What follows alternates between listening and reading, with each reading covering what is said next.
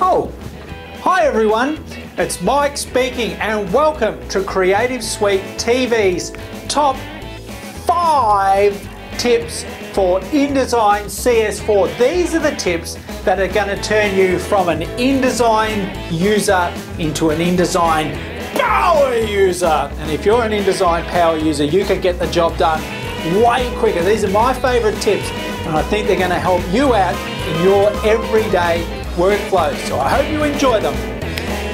Get to it.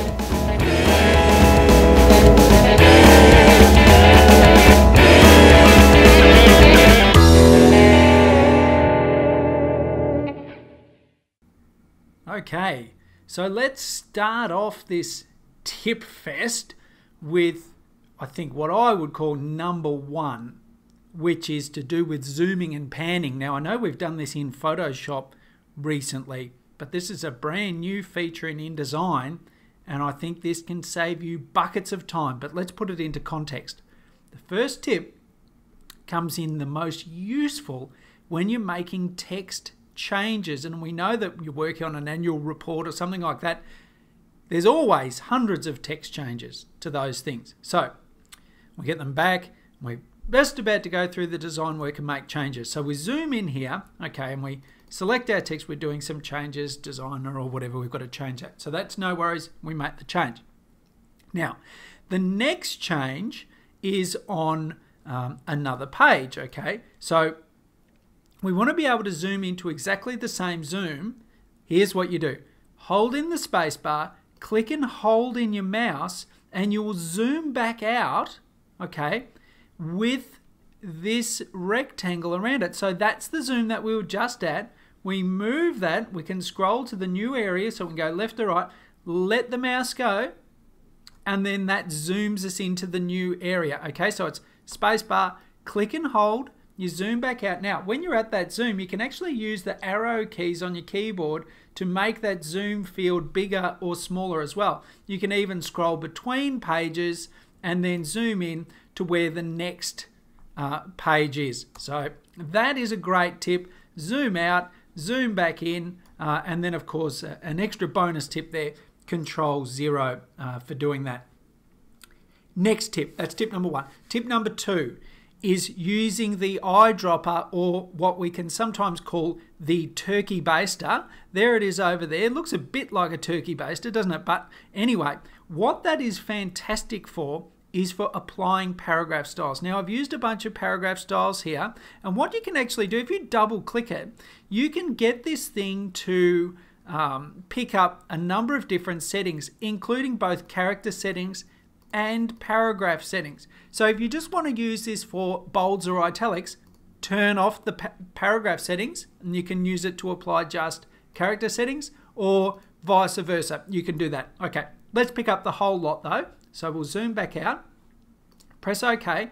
We would like to proliferate this subheading around this document. Simply click on it and you will notice that the cursor switches over. Now it's full. The turkey baster is full, so that's good.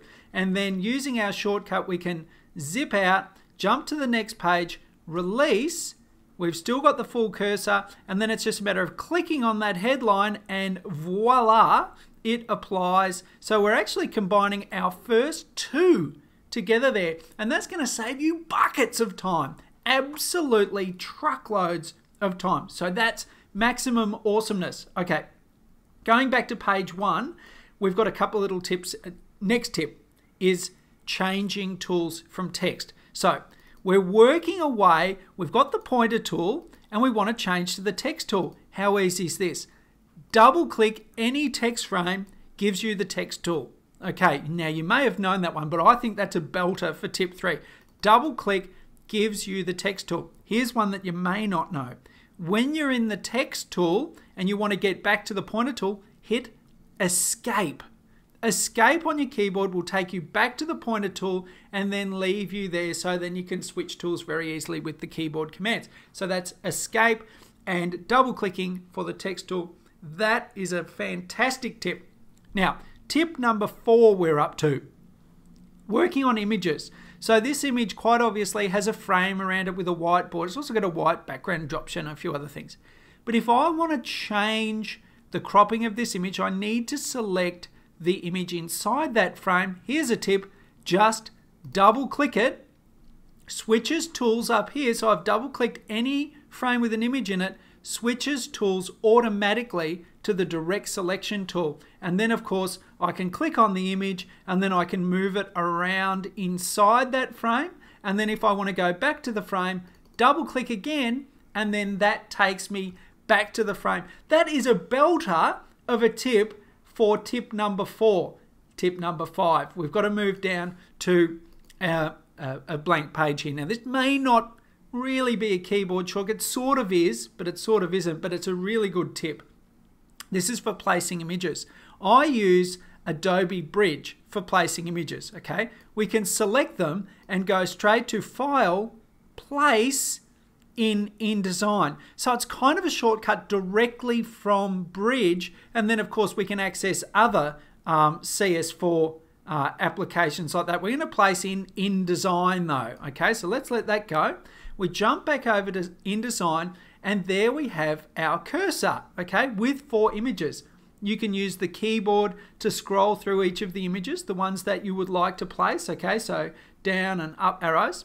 The other thing that we can do here, and this is the last key, this is a bonus keyboard shortcut ready to go. We just hop out of preview mode. That's, by the way, W on the keyboard. We want to draw a grid of all 4 images. Hold down. There's the keyboard. Control Shift or Command Shift on the Mac, and then click and drag out a grid. This is a brand new feature, and then you can use the up and down arrow keys like so to then drag them out. We can have a column, and boom, they will all fit in, be perfectly aligned. What a fantastic tip to finish off on. That's an extra bonus mega tip, and that's my friend the Kookaburra. Thanks again for tuning in to Creative Suite TV. Hopefully you like those tips, and there's plenty more to come in the other Creative Suite applications.